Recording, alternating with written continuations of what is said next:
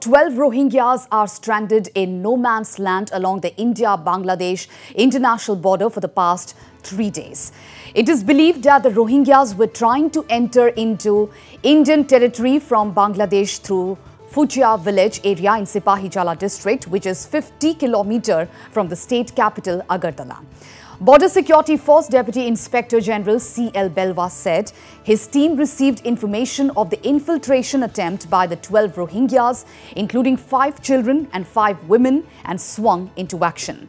The BSF Deputy Inspector General further said a company commander level flag meeting was held a couple of days back with the border guards of Bangladesh, followed by a battalion commander level meeting.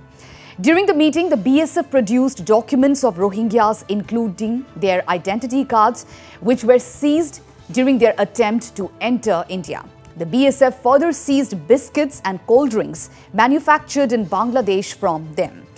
And during the battalion commander level meeting, the border guards of Bangladesh accepted that the Rohingyas came from Bangladesh and sought 2 days' time to take a call on the issue. And according to BSF and police sources, over 250 Rohingyas have been detained during the past 1 year from different parts of northeastern India, which share a 2,000-kilometer long border with the neighboring country. It needs to be mentioned that earlier in April, 4 Rohingya refugees, including 3 minors and 1 woman, were detained at Kailash Sheher in state capital Agartala's Unnakoti district.